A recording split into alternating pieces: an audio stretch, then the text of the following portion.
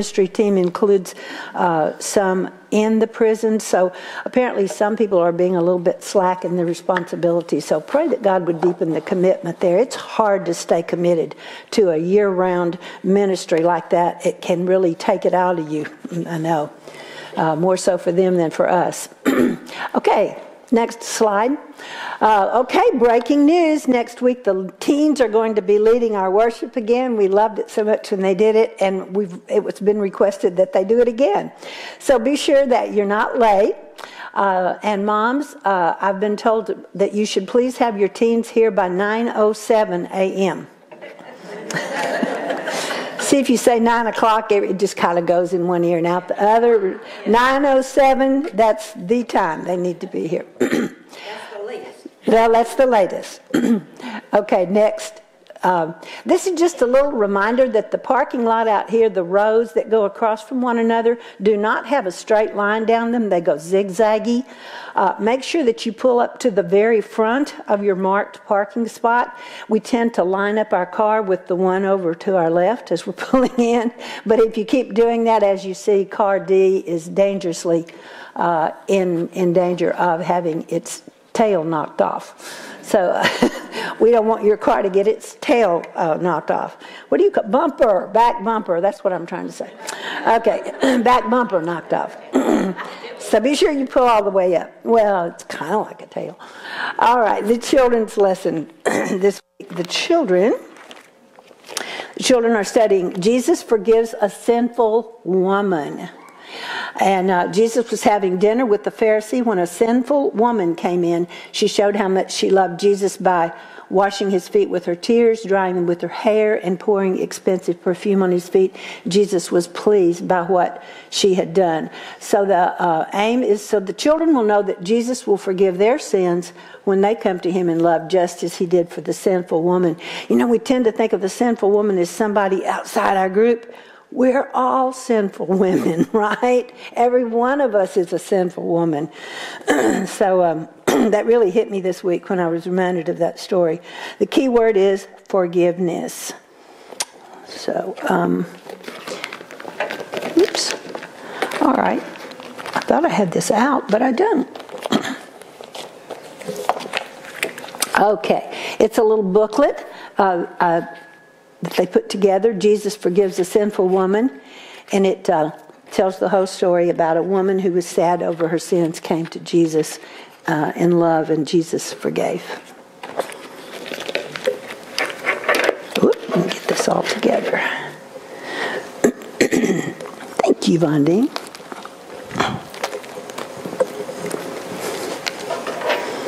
Appreciate that help.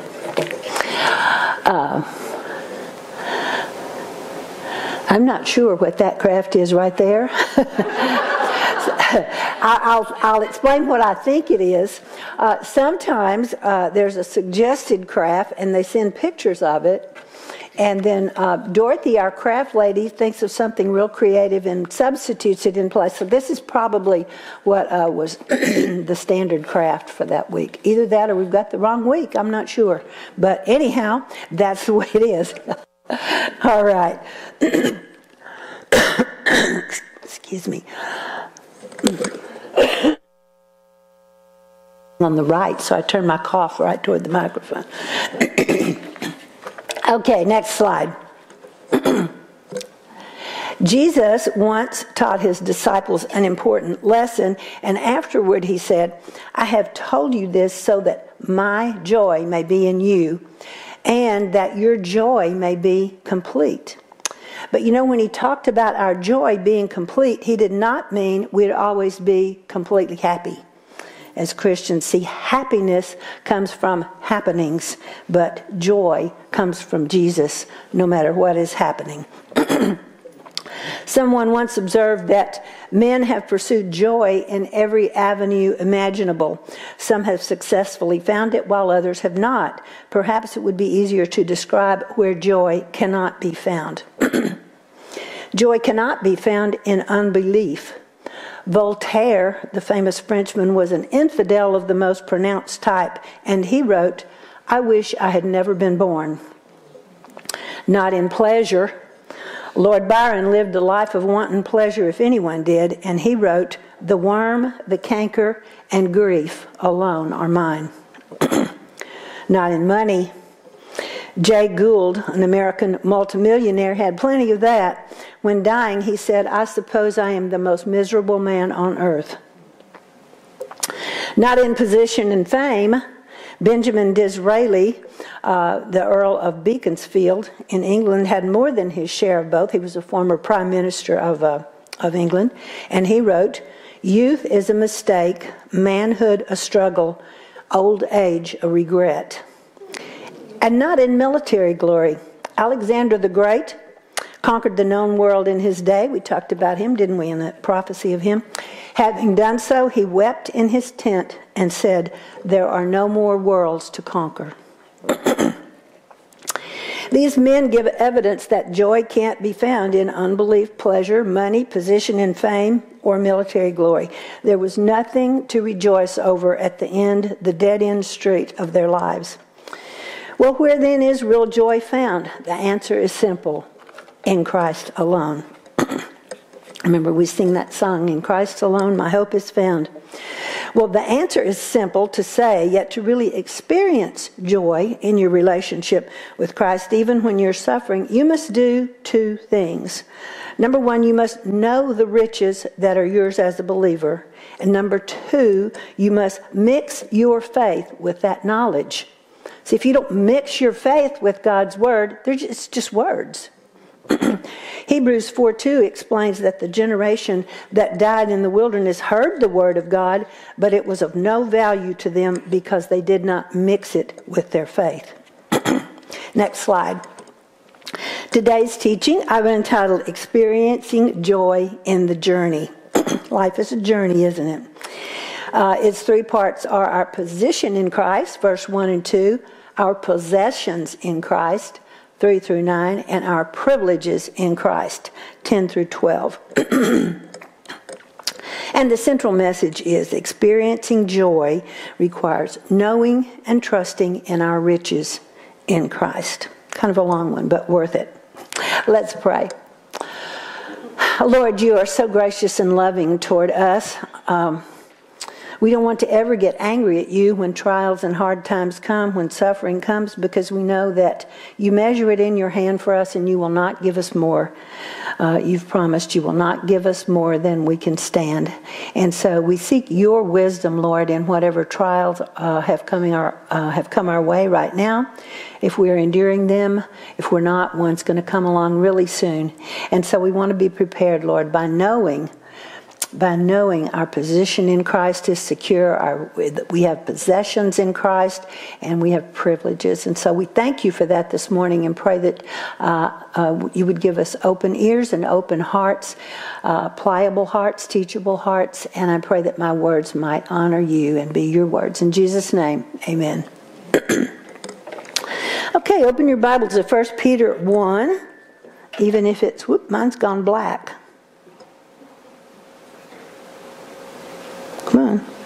Come on. Ha, there it goes. Doesn't usually go black. It usually stays on the whole time. Anyway, knowing our position in Christ is the first step to joy. The very first step to joy. You must know your position in Christ. So Peter salutes the Christians scattered throughout the provinces of some of these provinces of the Roman Empire, and he salutes them as elect and chosen according to the foreknowledge of God. God's election is based solely on his love, not any worth of our own. God is sovereign, and he exercises his sovereign right to choose his own. As Paul tells us in Ephesians 1:4, we were chosen in Christ before the foundation of the world. Paul tells the Colossian believers they are God's chosen people, holy and dearly loved. Love that, dearly loved, that came up just like Daniel, right? Oops. Excuse me, I have a dry throat today. Isn't it an encouragement to know that you are God's because he chose you?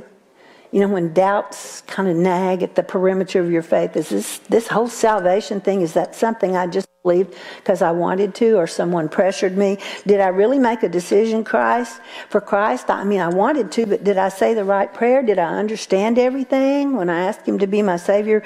Was it enough? Was it right? And then God says, of course it was enough. It's not about you. It's about me. I chose you and you are mine forever. Once I place my trust in Jesus, I am said to be, quote, in Christ. We see that phrase, in Christ, oh, thank you so much, all throughout the New Testament. And it always refers to the believer's secure position. It always refers to something God did, not what you did. You're in that position because God has placed you there, and he will never, never let you go. Knowing my eternal destination doesn't rest in my fragile grip is a source of great assurance and joy for me, isn't it to you? Isn't it neat that all three members of the Trinity have a part in our salvation? One friend once put it this way, the Father seeks us, the Son saves us, and the Holy Spirit sanctifies us. Peter explains that those who are chosen by God the Father are sanctified by the Spirit for obedience to Christ Jesus and for sprinkling with his blood. You know, Moses sprinkled the children of Israel with the blood of the sacrifice, and he did it one time when God gave the commandments. And he sprinkled the blood to the crowd around him, and that sealed the covenant. They promised to obey. That was what sealed the covenant, the blood. On the basis of Jesus Christ's blood in his once-for-all, one-time sacrifice, the Holy Spirit sanctifies us, and sanctifies means to set us apart for God's use and to make us clean. So the Holy Spirit sanctifies us so that we are acceptable to God. And that sanctification process keeps on going as we walk our journey with Christ. Only the blood of Jesus cleanses anything. Hebrews tells us that the blood of bulls and goats could never atone for sin, else the priest wouldn't have had to kill those bulls and goats over and over and over and over. Killing these animals was simply a teaching visual to teach Israel that blood must be shed to pay for their sins. That truth was intended to prepare them to recognize Jesus as their Messiah when he came. But as we know, very few of them did. I think, we could talk about election a long time. We don't argue about things like that in CBS, but I think it's impossible for our finite minds to understand that concept of election, God choosing us. It's just overwhelming. And after all, we know from many other scriptures that we also must choose Christ. The gospel message is, believe in the Lord Jesus Christ and you will be saved. Acts 16:31. Jesus declares in John 3:36 that whoever believes in the Son has eternal life. Whoever does not obey the Son shall not see life, but the wrath of God remains on him. There's definitely a choice there. That's clear. The Bible declares both election and man's responsibility to choose. In some wonderful, supernatural, holy way orchestrated by God, there is a mutual choosing, and we become in Christ. In John 10:9, Jesus says, I am the gate. Whoever enters through me will be saved. And an illustration that has given me peace of mind about the whole election thing involves a gate. Tells of a traveler, hungry, thirsty, and tired, who came upon a large, beautiful gate. Next slide.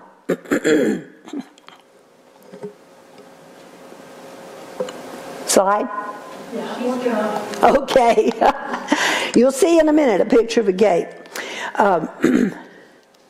On the other side was a beautiful landscaped garden and a winding path that led to a mansion. On the gate was a sign, whoever will. I should be very foolish not to accept this gracious offer, he said to himself.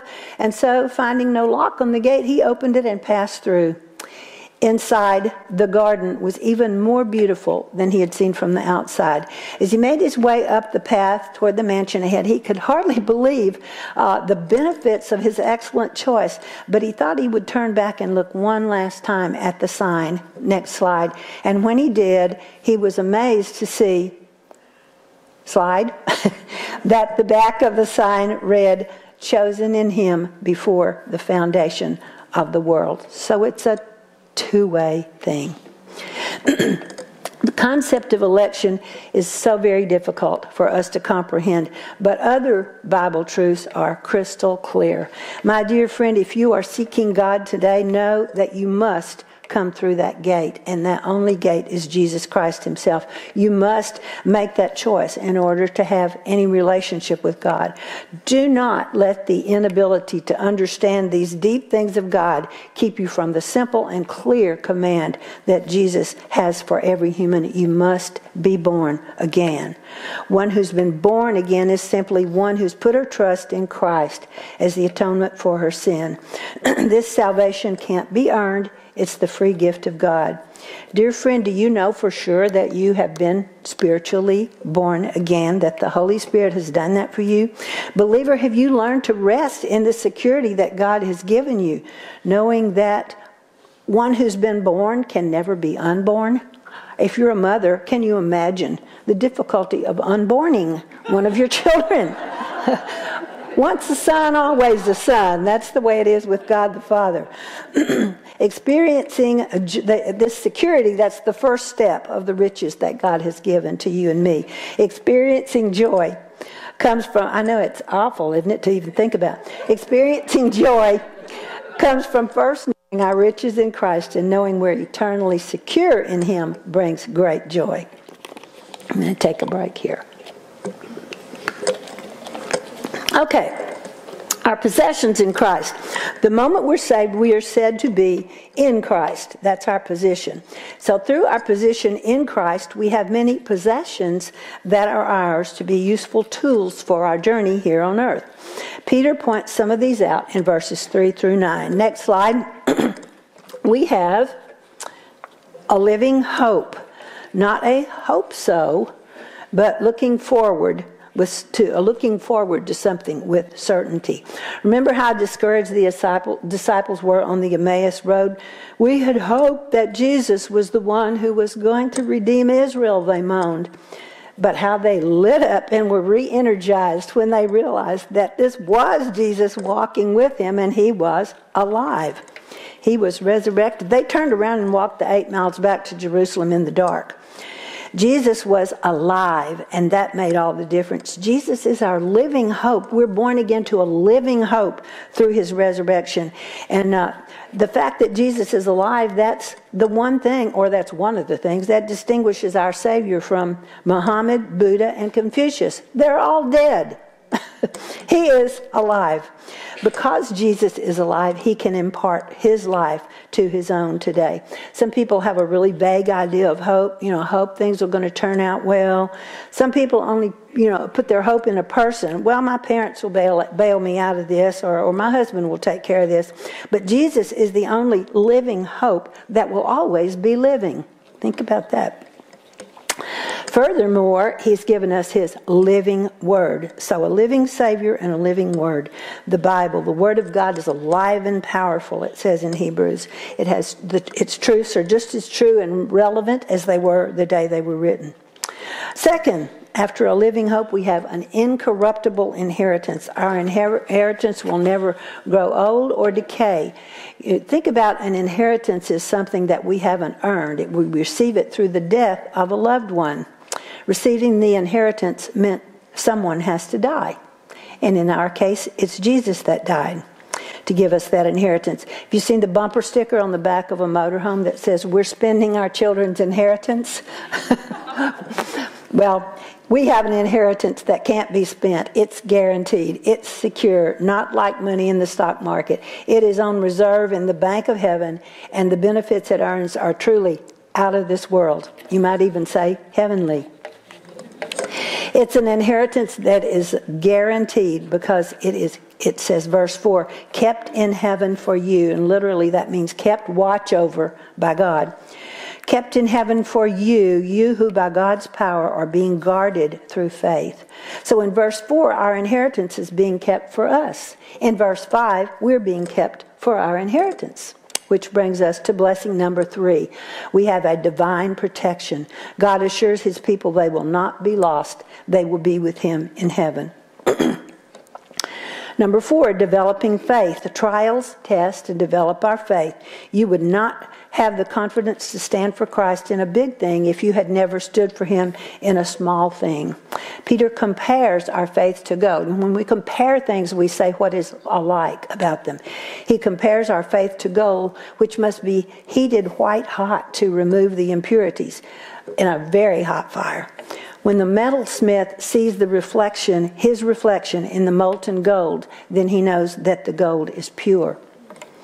In a similar way, our faith must be tested in the fire until we reflect Christ in that day when Christ is revealed. Now, he's revealed a little bit to us as we know more about him, but the day Christ is revealed means when he returns. Now, if we compare, we say what's alike between two things. If we contrast, we say what's different. So then Peter contrasts our faith with gold, saying that our faith is worth much more than gold. In the economy of heaven, gold cannot buy one sinner from the slave market of sin, and gold will perish one day. But we, as God's children, will never perish, we're promised, and our purified faith will bring glory to Jesus Christ on that day when he returns. Okay, number 5, we have an unseen Savior. We don't see him with our eyes, but we trust him, and he's worthy of that trust. Peter seems to be marveling over the fact that people who had never seen Jesus loved him. Knowing Jesus brings joy that it's of such depth that it's you can't put it into words. It's inexpressible.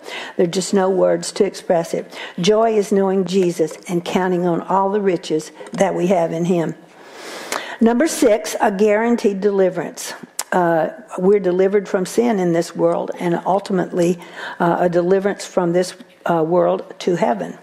Now, when you and I talk about salvation today, we tend to point to one decision in a moment of time, like I was saved when I was in college.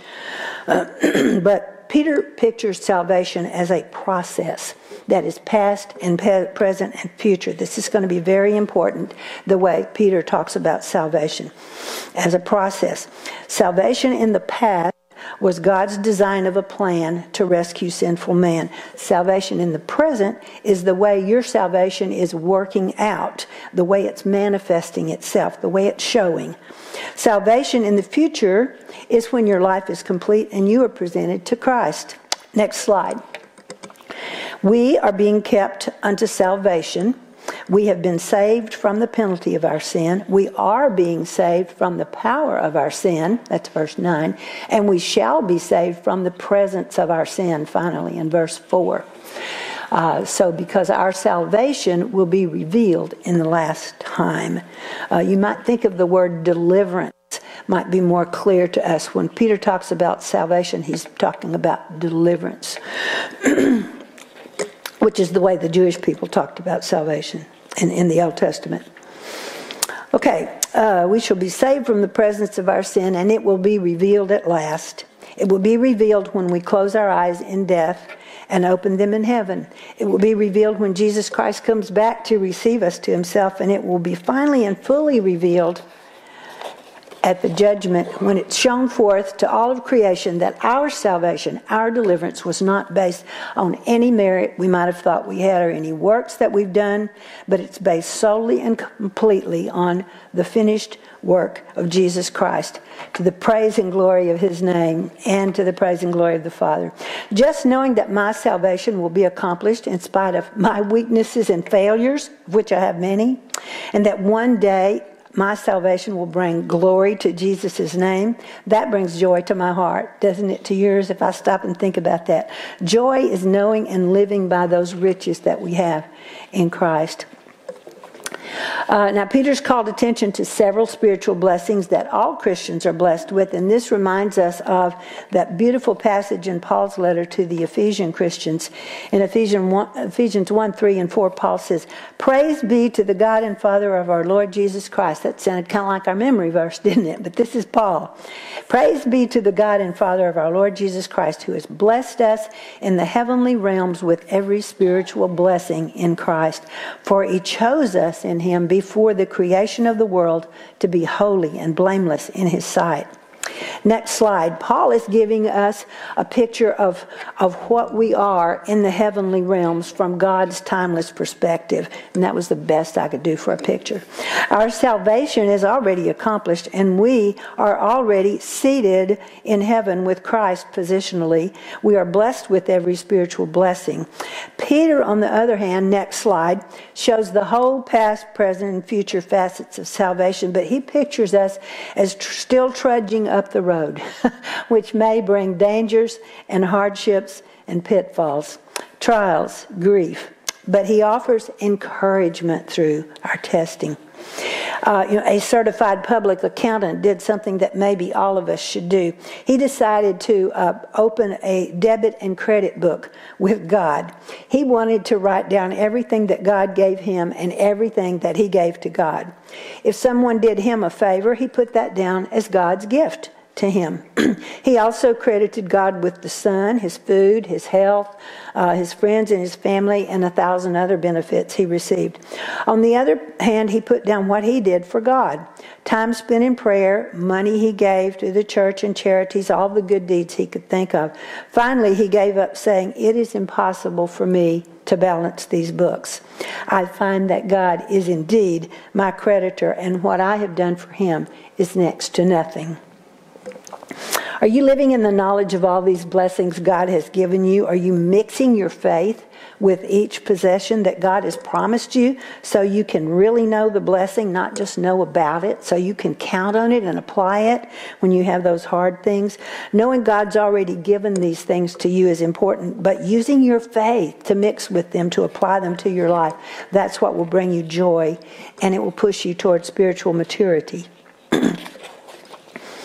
Okay, we have privileges in Christ, verses 10 through 12. Think about the great prophets like Daniel and Isaiah and Jeremiah. Think about their tremendous dedication and their great relationship with God the Father. Now think about this. Because we have the Bible as the completed Word of God, you can know more about Christ the Savior and God's plan than any of them did. You can understand far more about God's plan for salvation than they did. In Colossians 1:26, Paul writes about, quote, "the mystery hidden for ages and generations, but now revealed to his saints." That's us. We have the full account of God's revelation. Is it any wonder that these old prophets searched and inquired carefully, as Peter says, scratching their heads trying to figure out the mystery of how the Messiah could be a victorious deliverer and king, and yet one who suffered and died? How did those go together? They couldn't understand. Surely they searched the law, the history scrolls, David's Psalms, even their own writings to see, well, did I put down something that I hadn't really thought about? Each prophet didn't even understand all of what he himself had written under the direction of the Holy Spirit. And Peter says, the Spirit of Christ in them.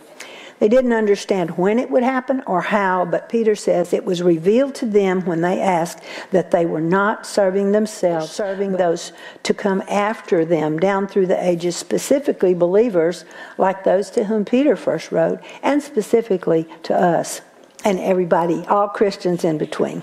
Not only did those old prophets not understand, but even angels longed to know how salvation will work out, how God will work out his glorious plan of salvation. Each of the prophets saw different facets of God, of Christ, of the Savior, of salvation. But now, through the completed Bible, we can put all these facets together and see his full glory. What a privilege we believers have today. Shouldn't we take great joy in studying God's Word to know more about God's riches to us and experience him more deeply? Okay, suppose you're going on an automobile trip to New York City. You have a reliable car and money for gas, but not a lot extra to spend. Now, suppose a good friend decides to surprise you and makes you a goodie box. In it are a travel guide, a new smartphone to guide you with its GPS, and yours is all out of date in your car. Gift cards to various nice restaurants that you might encounter, a warm winter coat for the cold, some swanky sunglasses for when you drive facing the sun, and tickets to some Broadway shows. She wraps the box and carefully places it in the trunk, thinking with delight how you're going to enjoy these gifts. You arrive at your destination in New York, but during your whole trip, you never looked in the trunk. Since you never knew the gifts were there, they were of no value, were they? You had a rougher trip, you ate a lot of McDonald's hamburgers, and you missed out on a whole bunch of rewards at the end. You know, it's the same with God's Word. You can be saved and reach your destination of heaven, but if you never know those blessings of yours found in His Word, look what you'll miss. Do you know your position, your possessions, and your privileges you have in Christ as God's Word reveals? Are you using them on your journey? Okay, for final illustration, I have to tell you that I love this book. I picked it up in Galveston on the Strand one time. It's called Famous Last Words, Fond Farewells, Deathbed Diatribes, and Exclamations Upon Expiration. Some of them are very sad. Some of them are funny. Some of them are like, what are they talking about? But anyway, where then is real joy found? The answer is simple: in Christ alone. So having begun with the deathbed statements of some famous men who died uttering perplexing statements of doubt, despair, and doom, I thought it would be good to contrast the statements of some others who proclaimed their serenity of soul with hope in Christ. George Washington, first president of the United States, on his deathbed, he composed his limbs, closed his eyes, folding his arms on his chest, and he died, saying, "Father of mercies, take me to thyself." C.H. Spurgeon, the old preacher, nearing the end of life, he said, "Tranquil and happy, though very weak, my theology is very simple. I can express it in few words, and they are enough to die by."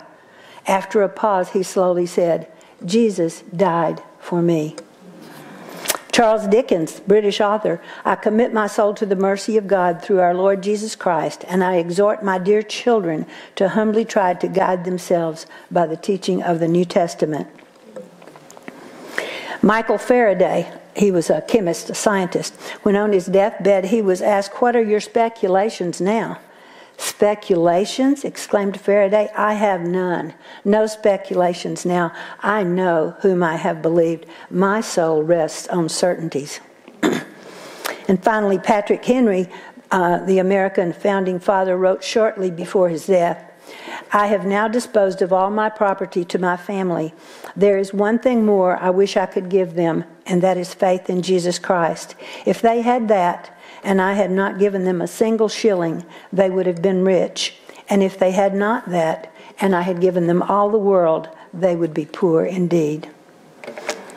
Have you discovered the deep riches of knowing Christ and the joy that brings?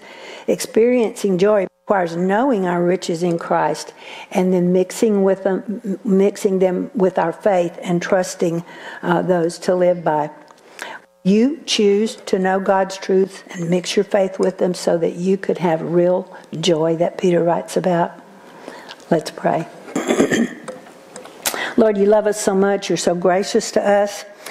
We want to say that we love you. Lord, we praise your name, whether we are going through great times of great joy right now in the happenings or whether we're going through some deep sufferings. We know that you're in control, that you are sovereign, and we know that your love is always there and you're always there for us. I pray, Lord, that each of us might know that joy that Peter wrote about in this passage today. And I ask that in Jesus' name. Amen.